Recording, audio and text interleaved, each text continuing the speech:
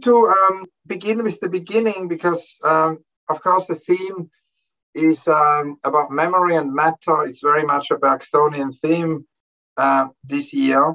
And talking about memory, you have just recently written an autobiography, right. which is connected, of course, to memory. Yes. And I wanted to ask you to tell us a little bit about this autobiography and how it all began, how you came to philosophy and how philosophy came to you. Well, yes, indeed. I wrote this autobiography. Le fagot de ma mémoire is the title in French, where basically I revisited what my trajectory. And this was a very useful exercise of memory. This is the very first time I just looked at my own trajectory, and I learned a lot in doing that. So I was not very keen on writing this at first. It took really some convincing for me to decide to engage in this endeavor. But now that it is done, I'm very happy I did it. And I feel that it has changed a lot for me. So yes, and so any reflection on memory and the significance of memory became somehow clearer to me. I used to, I'm very Bergsonian, as you know, in my approach of philosophy in general, memory in particular, the idea that memory is something that you are always writing in the present. Memory is not something past that you go back to revisit, but it is something that really you activate at the very moment when you are reminiscing in the present. And it is something that serves the present, so to say. And I could say that with the writing of this book, I had that experience firsthand in a way. So this is how I would describe the experience that it meant for me when I was writing Le Fagot de ma mémoire. It's of course so fascinating that you studied both mathematics and philosophy, and that these two interests found a union in actually your work, bring together philosophy and algebraic logic. Can you talk a little bit about that? Because it seems so important that actually for you, philosophy and mathematics are not contradictory. Yes, actually, as I say in the book, when I first came to Paris after I finished high school in Senegal, in Dakar, I did not know what I wanted really to study. And this happens to everybody. I think many young people at 17 or 18 have undergone that same experience. In my case, it was really two very different paths that I was hesitating between. One was a path that would have led me to studying mathematics and becoming an engineer probably. And the other one, which is the one I eventually followed, was the one that led me to philosophy. And it was a very difficult choice to make, but somehow, I would say that politics, what was my politics at that time? I was very much influenced by a philosopher such as Jean-Paul Sartre, but also some form of family background. I have always had, as I say in the book, this kind of philosophical conversations with my father in particular, who was really my first mentor and my first teacher in philosophy. So that would explain in retrospect why my choice was the choice of philosophy. But as you have mentioned, in a way, the attraction of mathematics never left me, because after a while, I had the opportunity and the time to resume some study of mathematics through logic and algebra. And my dissertation in particular was a dissertation in the history of mathematics, in the exploration, in the examination of universal algebra, of the algebra of of logic, Boolean algebra, and my first two books are in that particular field also of algebraic logic. So in a way, I found in the end the right path to reconcile my inclination towards mathematics and my passion for philosophy. Now, also, you mentioned that your father was somehow a first mentor, and I wanted to ask you who would be other mentors in philosophy. And I thought, I mean, less in terms of a genealogy, because Alexis Pauline Gams wrote this wonderful book about Sylvia Wynter. It's called Dab. And she says it's actually not necessarily about Sylvia Wynter being an influence on her in terms of genealogy, but it's more about her thinking with Sylvia Wynter. So in that sense, the question is less a question of genealogy, but maybe more, who are the philosophers who were your mentors, the philosophers with whom you're thinking? Well, I have once written that my interest in the philosophy of Mohamed Iqbal, the Indian poet, philosopher, and statesman Mohamed Iqbal, came from the fact that he taught me, if I can quote myself, I wrote that he taught me what it is that I was thinking. He taught me my own thought. And this corresponds somehow to what you just said about what a mentor truly means and what it means to be thinking with somebody. So I would take the same formula that I use to say that Mohamed Iqbal is truly the one who taught me what my own thinking is. And can you talk a little bit more about what, how you connect with Mohamed Iqbal? And also, of course, I'm very interested in this idea of poets, philosophers, artists, and in your case, philosophers, of course, also taking office, actually going into politics, because of course there's a long history of that with poetry. I was friendly with Czesław Miłosz, the poet from Krakow. He was a cultural attaché. Many writers, Latin American writers, from Octavio Paz to Carlos Fuentes, whom I also interviewed, also worked either as ministers of culture or as cultural attachés of their country. And you, like Iqbal, have actually very early in your life, you've gone into politics. Yes. Well, first of all, let me say a word or two about Mohamed Iqbal that I mentioned. Mohamed Iqbal is this Indian poet, philosopher, statesman, as I said, who was really very influential in my own thinking. Because he is quintessentially the philosopher of a modern Islam. That's one thing. Second thing, he was himself very much in conversation with a philosopher who has exercised a great influence also on my thinking, and that is the French philosopher Henri Bergson. Bergson and Iqbal were very much in conversation, both in their writings and in person. They did meet.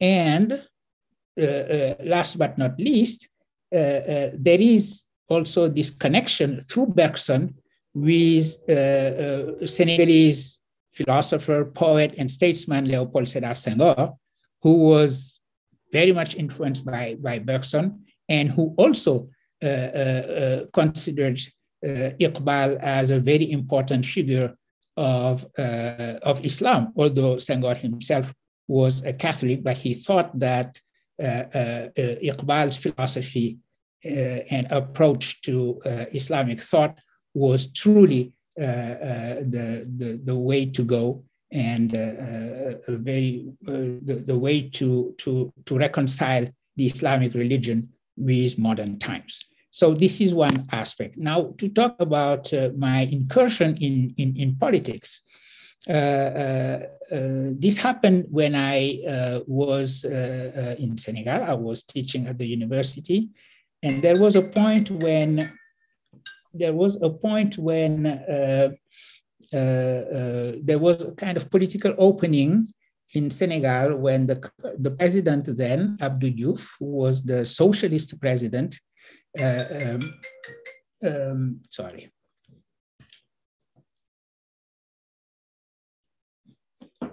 The president, you talked about the president of that time in Senegal. Yes, the president Abdou Diouf, socialist president of Senegal, invited me to serve as his cultural advisor, for culture and also for education. And the understanding was that I would not leave university. I was very much an academic. I planned to remain an academic. I was not fully embracing 100% a political career, but I was open to helping and serving my country in that position. So these were 6 years. This happened in 1993. These were 6 years, very intense, because I was teaching at the university, and at the same time, I was serving as the cultural and educational advisor to the president of Senegal. So yes, you could imagine what kind of days I would have and how intense my work was at that time. But I really enjoyed it. I learned a lot. That is the closest I've been to politics in my own country. So this ended in year 2000 when Abdou Diouf lost the elections and was replaced by a more on the right president, Abdoulaye Wade. And this is also the year when I myself left Senegal to teach, to take a position in the US, when I became a professor of philosophy in Chicago at Northwestern University. And there was, of course, also I think from Senegal who took over the UNESCO at some point, no? Because Edouard Glissant wrote for the magazine of the UNESCO, and he told me that it was actually somebody from Senegal who took over the UNESCO at that time. Yes. Senegal had Amadou Mahtar Mbow elected as the Director General of UNESCO. And so this was a very big deal. It was very important. This was the first time that an African was the head of an international organization as important as UNESCO was. And by the way, very recently, I participated in the celebration of the 100th birthday of Amadou Mahtar Mbow. He is now 100, believe it or not, and he is in good shape intellectually. He participated in the celebration of his own anniversary, and this was really a great moment of celebration in Senegal. Beautiful, thank you very much. And before we talk more about Bergson, about matter and memory, and the actual theme of the Engadin Art Talks this year, I wanted to ask you, because you mentioned Mohamed Iqbal, and this brings us, of course, also to the question of philosophy and the kind of canon of philosophy. You often said that the canon of philosophy in the 19th century has been oversimplified, that the whole idea that it went from pre-Socrates to Socrates to then post-Socrates to Aristotle to Stoics to Neoplatonic and then to the modern is something which, of course, misses out completely on Islamic philosophy, would miss out on the importance of someone like Mohamed Iqbal. And that's, of course, something which is highly interesting also to talk about in the art world, because a similar thing, of course, happened with art history. There has been a complete oversimplification of art history, excluding many, many pioneering artists from different parts of the world. And you have early on actually written a very different philosophy, bringing in also protagonists and philosophers like Mohamed Iqbal. Can you talk a little bit about this and how it actually was only in the 19th century, and above all in the 19th century, that this oversimplification and exclusion happened? Yes, and the reason why I consider that this happened very late, because one could believe that this idea that philosophy is quintessentially Western and that it has always been considered as a Western discipline was an old notion. No, that's not true. If you look at the history of philosophy, the Greek philosophers never thought themselves that philosophy belonged to them. Plato was the first one to talk about the influence of Egypt or other places on Greece, how Greece learned from other cultures and other people. Even if you take a philosopher of absolute beginning, such as Descartes, Descartes would be a philosopher who would recognize that the very matrix of his thought was the science of algebra, and that the science of algebra, as its name indicates, is or was at his time a foreign science. Leibniz thought that philosophy should learn from China and Chinese writing in particular. So the openness of philosophy to other areas, the fact that, for example, Thomas Aquinas would call someone, a Muslim philosopher such as Averroes, the commentator. And this dialogue between philosophers from one cultural area to another, or from one religious tradition to another, etc., was quite normal. Very recently, a French philosopher, a friend of mine, Roger Poldroit, who is also this journalist who writes about philosophy in the daily Le Monde, wrote a book in which he said that this simplification and the decision to make history, to make the history of philosophy the history of Europe, and only of what Husserl has called the European humanity, was, he wrote that the philosophers responsible for that were the three H's, as he called them. The first H being Hegel, the second H being Husserl, and the third H being Heidegger. So, and when Hegel wrote, for example, declared in his lectures on the history, on the philosophy of history, that philosophy was quintessentially European, and reconstructed the history of philosophy as a Western history, starting with in Greece and being continued in European antiquity, then medieval times, then modern time, etc. His lectures were delivered in the early 19th century. And it is not coincidental that, for example, in 1830, while he was in the middle of those lectures, the conquest of Algiers by France happened.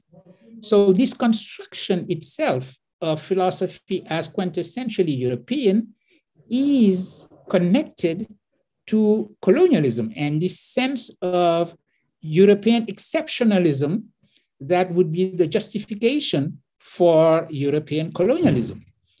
And so now decolonizing the history of philosophy is important, because the history of philosophy needs to be pluralized again.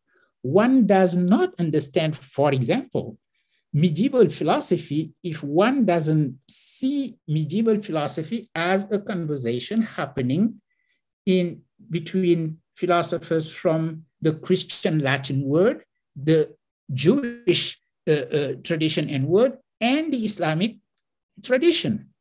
And so this simplification just ignores the richness and the multiplicity and the pluralism of the history of philosophy. It is important that we reconstruct today the history of philosophy by showing how many philosophical traditions actually exist and are important, and enlighten us on the very history of our own discipline, help us understand, for example, more fully and have a better and more accurate image of what medieval philosophy was.